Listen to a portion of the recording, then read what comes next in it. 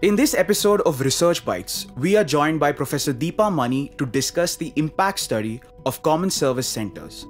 Somewhere in the late 90s, the internet would emerge as an important channel of delivery of various services and also as an important channel of business.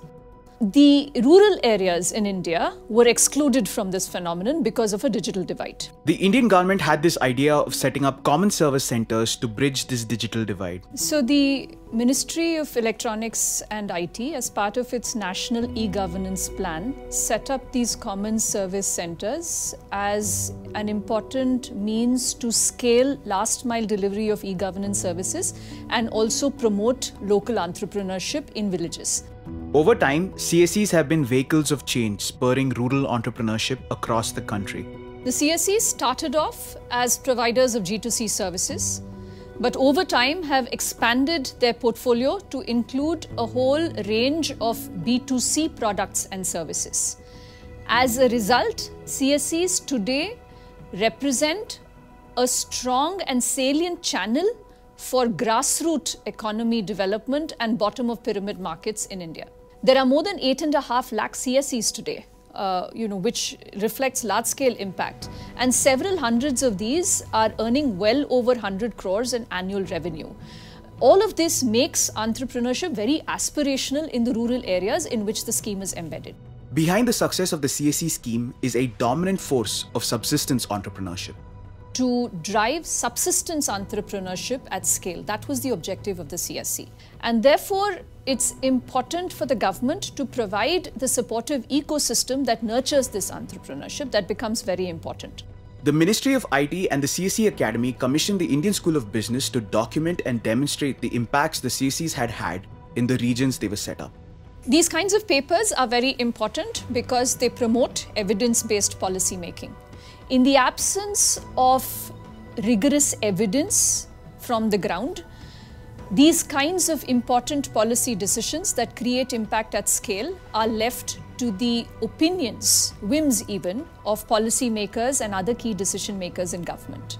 We wanted to study not just the effects on rural entrepreneurship, but also to understand what were the impact on citizens that these CSCs and VLEs served.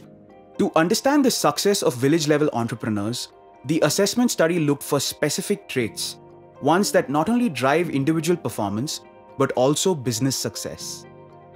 Like achievement motivation, your self-belief, whether you have a mindset that embraces challenges as learning opportunities, or you embrace them as points to give up, all of these are intrinsic traits of the entrepreneur. These traits have a significant impact on how an entrepreneur makes strategic decisions. But given the context of rural India, there's always a degree of variance. Variance not just with the traits of these entrepreneurs, but also the ecosystems they're embedded in. Different state governments provide different types of supportive environments for their entrepreneurs in terms of their adoption of business-friendly laws, in terms of the environment that they provide to entrepreneurs, in terms of training, in terms of shift to formal sector, etc. So there is a lot of variance that we discerned across states, and this variance also explained variance in entrepreneurial outcomes. We also found that this variance was explained by who these individuals were, where they were situated, what they did, and most important, what they knew. What they know is in terms of the strategies that the entrepreneurs affected in their businesses to be successful.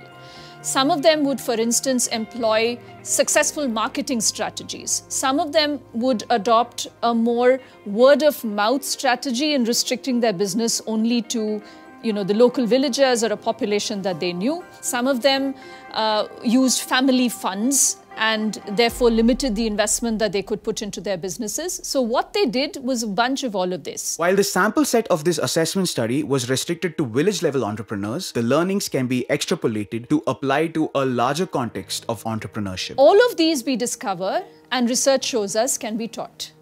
And that was for us the most important outcome of this study, which is you could train these entrepreneurs to do differently what they did, to know differently what they knew, and in turn drive success. We designed a learning intervention for village level entrepreneurs that involves literacy in basic finance and marketing as well as behavioral skills. We believe that this intervention will help these entrepreneurs scale their entrepreneurial efforts to include a wider range of products, services, as well as even geographies.